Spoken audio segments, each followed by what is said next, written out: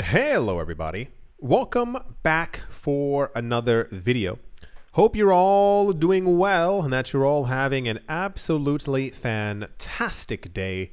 And without further ado, let's jump right into it. I do not know if I'm saying this correctly. I'm not sure if it's CACEIS. I don't assume they've called themselves CACEIS. It is a bank, CACEIS bank, one of the largest asset management firms within Europa, has recently been granted the license by the Financial Market Authority regulator known as the Autorité des Marchés Financiers AMF to provide crypto custody services within France. Per a press release, the CACEIS, it sounds better than CACEIS, group's banking arm in France just received Prestataire du Service Suractif Numérique PSAN status from the AMF. The new development serves as a green light for the bank to operate as a crypto asset custodian authorized to store users' private keys. You might not have been here a number of years ago. One of the, for some reason, largest hurdles within the cryptocurrency space was crypto custodians. Up until that point, we believed the only logical way to be a custodian was by holding your cryptocurrency yourself. It's the way that the blockchain works. We also knew of cryptocurrency exchanges. Cool.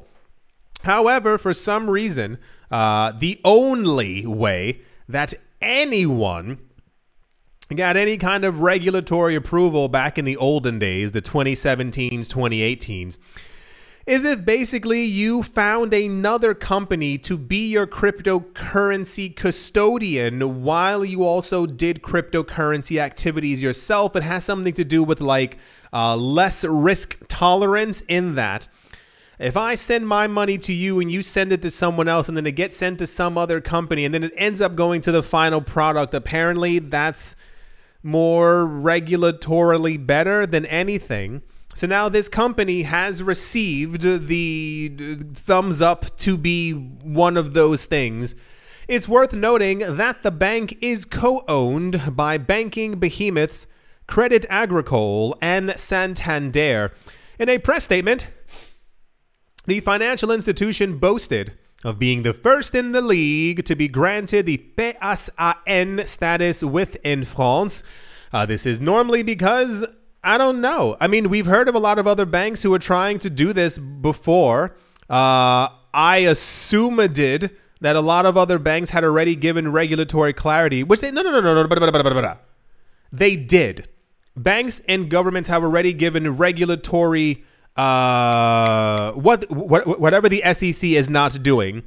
But I guess this has to do with receiving a piece of paper that says you can be a crypto custody authority within France specifically. So I guess that's why they're bragging that they were the first ones to actually get the paperwork. The press report reads, PSAN status enables CACEIS Bank to offer digital asset custody services to third parties and respond to growing demand from investment management companies and institutional investors, rich people. It is the first milestone in the development of an innovative digital asset custody offer that provides the same level of security as for traditional assets. And then it keeps going on, but that's not really that important. Quite popular news. I have never heard of CACEIS. Maybe I'm just simply not wealthy enough. Usually wealth management companies, you gain access to them when you have a net worth of over, I believe it's like $50 million. So, you know, not quite there, hoping to, you know, get a wealth asset management CACEIS company. Anyway, the point is, cool. They got the green light, and for some reason that was major news. And you know, I get it, like it's not big news, but you know, where's the Charles Hoskinson said something weird news?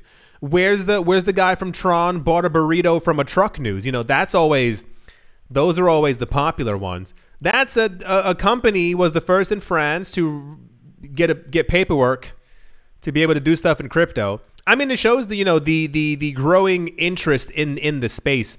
Whenever they give you that wink and they say that it is for institutional investors, it means very, very wealthy people who are finally entering the space. Anyway, that's the bank news. And yeah, let's move on. Next up in what? That's crazy.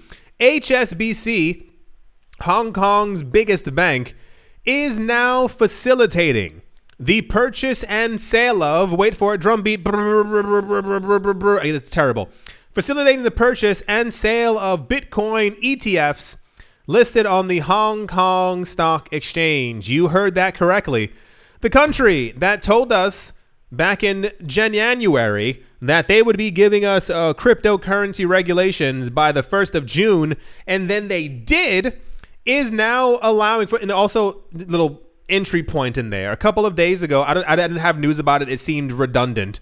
The government of Hong Kong announced that they wanted their banks to be more forthcoming to the cryptocurrency market and make it so that it was, you know, easy for people to be able to enter into it. They said this to all financial institutions. We have rules and regulations. Let people know what's going on and make it welcoming for them. And wouldn't you know it, a couple of days later, HSBC has announced that people will be able to purchase and sell Bitcoin ETFs on the Hong Kong Stock Exchange. If only there was another place that went this fast. I can't remember what they're called, but maybe one day they'll get there. Cryptocurrency exchange traded funds such as CSOP Bitcoin Futures ETF and CSOP Ethereum Futures ETF and Samsung Bitcoin Futures Active ETF. For those of you who don't know as well, like Samsung, like, you know, the TV people, they're apparently one of the 4 largest companies in South Korea, and they kind of control everything. And we got news a year ago that they're not like looking to get into crypto. Apparently, and I say this in the nicest way possible, they're apparently like knee deep in it. So yeah, are all available on the Hong Kong stock market at the current time. HSBC is the first bank in Hong Kong to provide crypto derivative products to their clients. Colin Wu, a well-known crypto reporter, said that this move will expand local users' exposure to cryptocurrencies within Hong Kong. He said, "Scoop! HSBC, the largest bank in Hong Kong, today allows its users and customers to buy and sell Bitcoin and Ethereum ETFs listed on the Hong Kong exchange and is also the first bank in Hong Kong to allow it. The move will expand local users' exposure to cryptocurrencies within Hong Kong."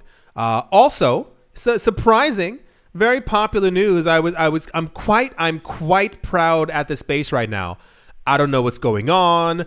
I don't know if there's like some collective thing that's flowing through the air that everyone's smelling at the exact same time. But keep breathing deep, everyone. Make sure that the important news is the actual news of the day. So yeah, we have heard many a time that there are a number of countries that have already allowed Bitcoin futures and normal Bitcoin ETFs as well. Ethereum ETFs are quite rare to come by. They're not in the everyday news. It is expected that as we move forward, there are going to be a multitude of companies and countries who get into Ethereum ETFs once Bitcoin has kind of solidified itself as, you know, the ETF king, what have you. So wonderful news.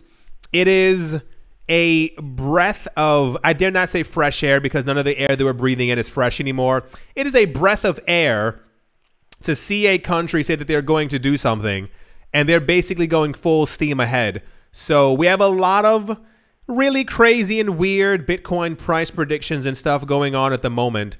I would love if they came true, but I think, you know, I think we're moving in the right direction. We no longer have countries openly lying to us, saying that they're going to be banning crypto. It's now like full steam ahead with regulations, but regulations also means, you know, it's legal and people can trade it and use it, and there's no more idea of a ban anymore. So once again, keep your eyes open and understand that all the rich, all of The rich people are here. They've been here for years, and I've been telling you. But as we get news every day and I keep showing you, just want you to all understand that we will probably see the world's first trillionaire from the cryptocurrency market in the next, I give it by the end of this decade. So interesting times ahead. That's the HSBC is allowing people within Hong Kong to trade Bitcoin and Ethereum ETF news. And yeah, let's move on. David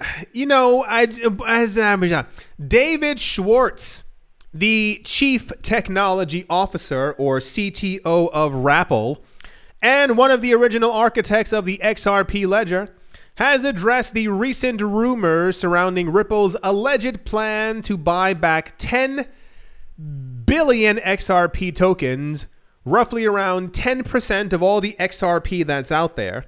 Under the current price, it would be worth around $5 billion US. So, a little bit of a history lesson within the cryptocurrency space, and also, I guess, for stocks as well. Companies, this is a very common thing. Companies within the stock market tend to do something called stock buybacks. It's the idea that it could be based off of manipulation and or them actually believing something. The general idea, wink, is that we as a company believe our stock is undervalued and or there's too much stock on the market and or whatever example there might be. We are going to buy back our stock at a lower price. It's 40 cents. And then when it goes up to $3, $4, $5, $6, $7, $8, $9, $10, $11, $12, $13, $14, we will sell it back onto the market, making a gigantic profit for our shareholders. This is the original idea, one of the ideas of a stock buyback. At some point, rumors began to circulate about the people from Ripple buying back tons of XRP. For clarity, and this is how I know that people are like new to the market.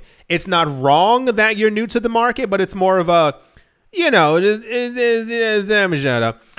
where we heard years ago that Ripple is the company actually buying back large amounts of XRP.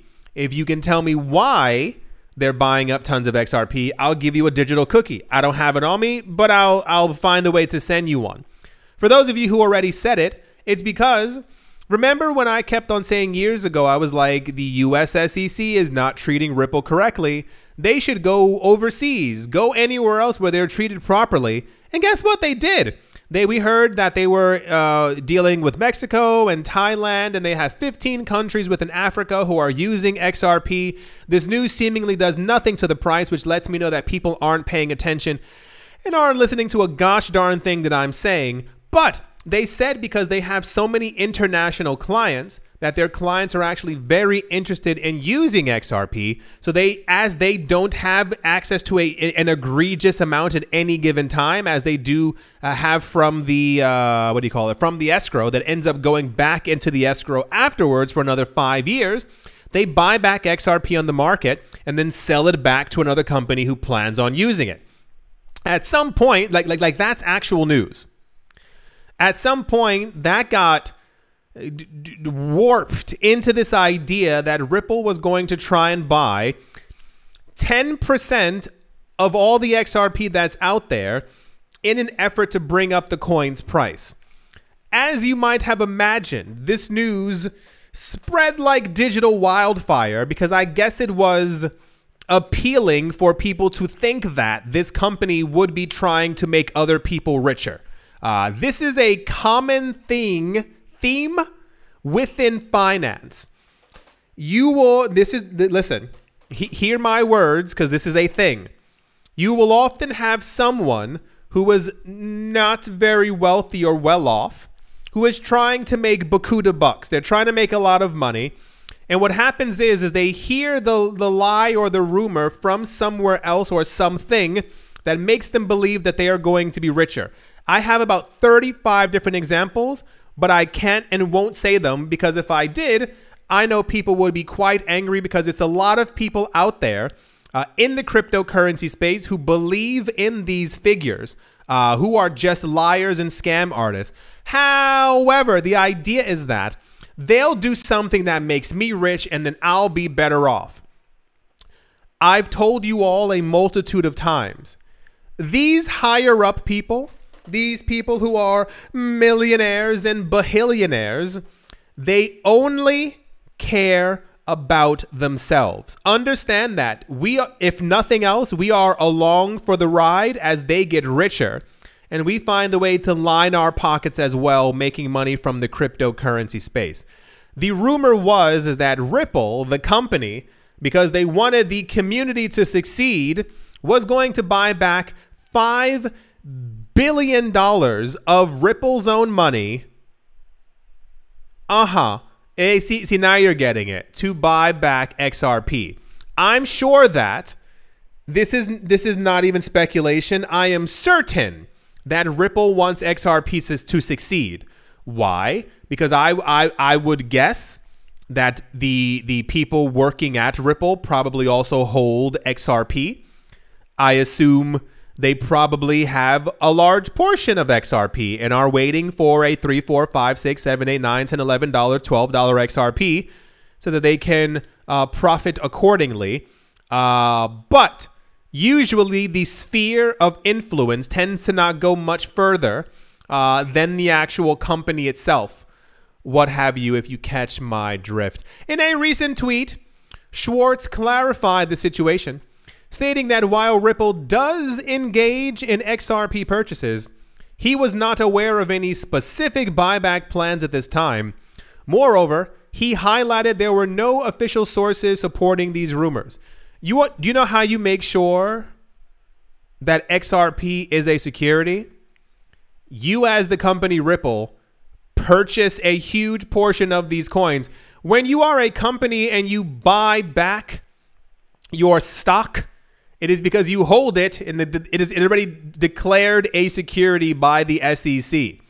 Ripple buying back or buying XRP in general to sell to companies is one thing, but buying it to directly influence the price of a coin,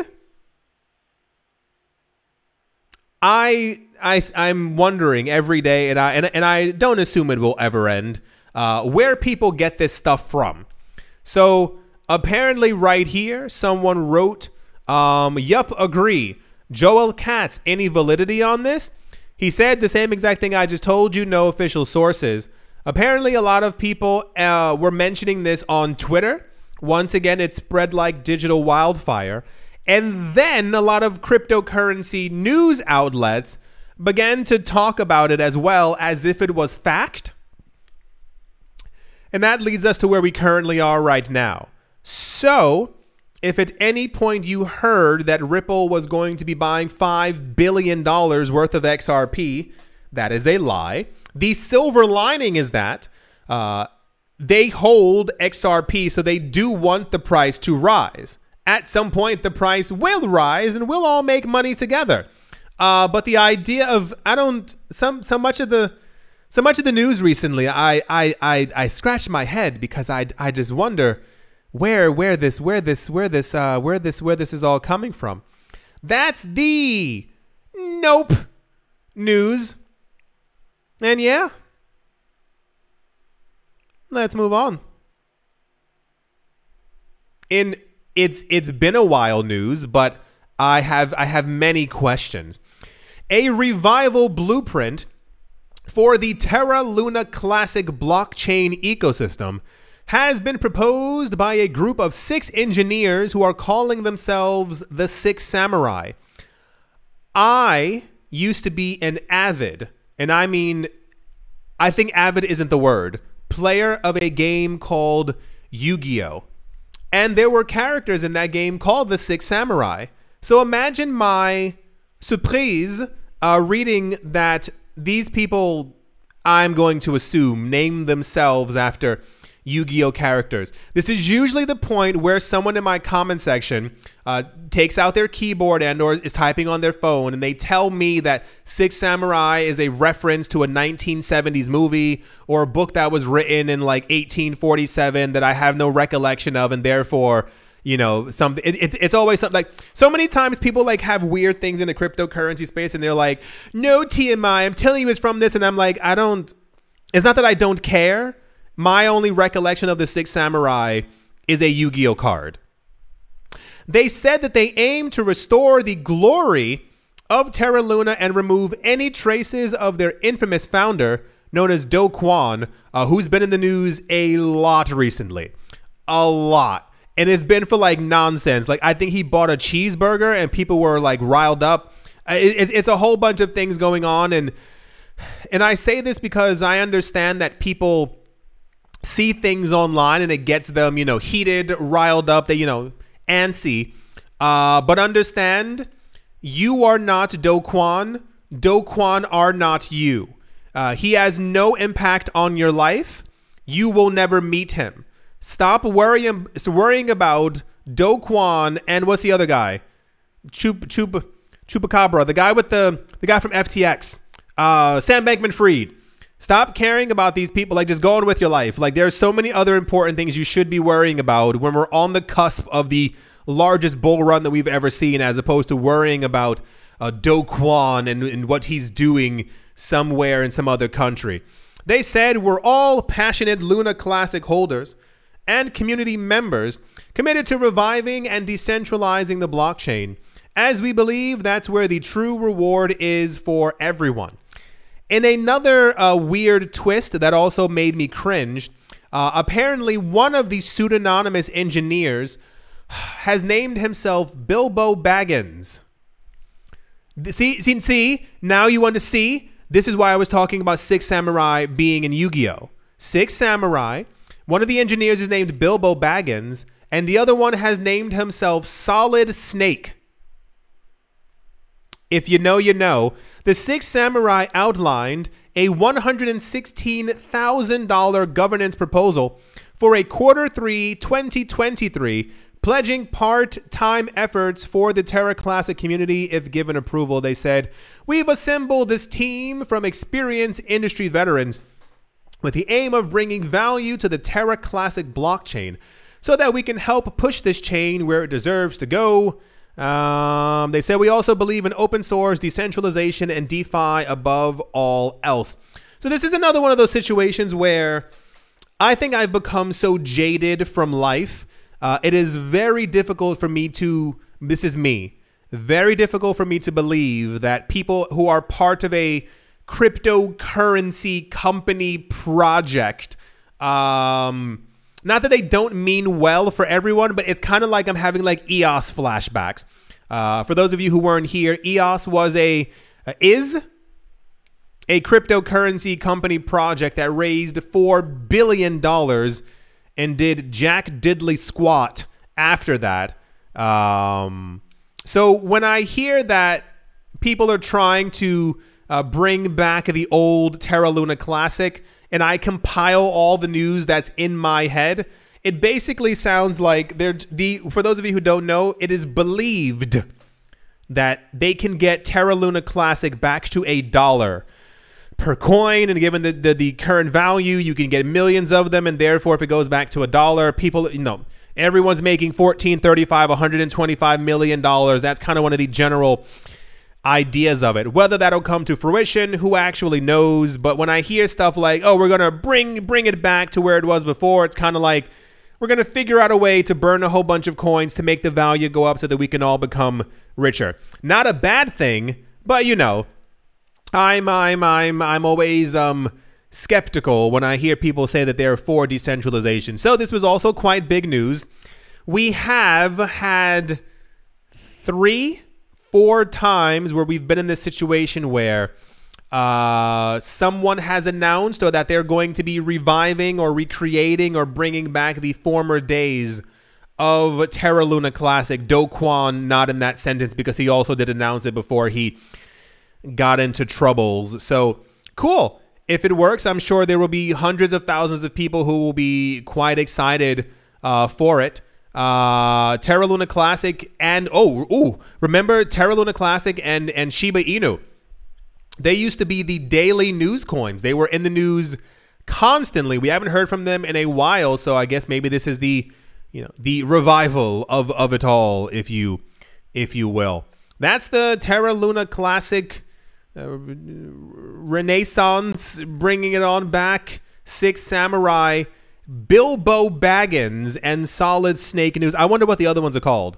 I almost need to know what the other 4 samurai are called now. Like my interest is sky high. If one of them, oh my gosh, never mind. I was gonna say, imagine if one of them named himself Gary Gensler.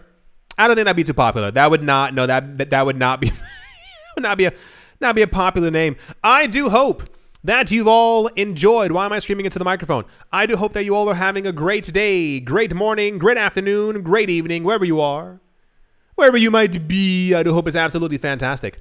Thank you all once again for watching, listening, liking, commenting, and or supporting, and I will most certainly be talking to you all soon. See you.